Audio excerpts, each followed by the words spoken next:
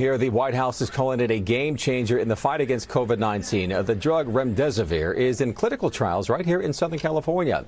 The NBC4i team first told you last month about the research happening over at UCLA. And while scientists say it's important to complete those trials and then analyze the results, excitement is building about the drug's potential. The improvement was 31% better chance of recovering and getting out of the hospital. Dr. Anthony Fauci this morning on Today discussing the preliminary results of the first global trial of Remdesivir. Once used to treat Ebola, it may now help treat COVID-19. I think it's really opening the door to the fact that we now have the capability of treating, and I can guarantee you, as more people, more companies, more investigators get involved, it's going to get better and better. The results released by the U.S. National Institutes of Health studying about 1,000 COVID-19 patients who were randomly given either Remdesivir or a placebo.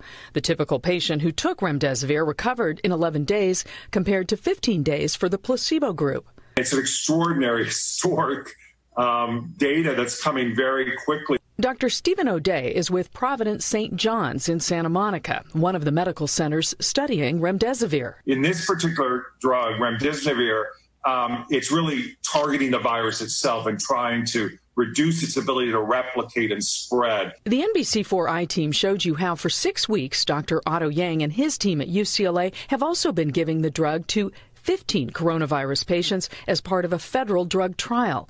Their results are not in yet. So far, Dr. Yang is reserving judgment. It's definitely not a silver bullet, right, or magic bullet.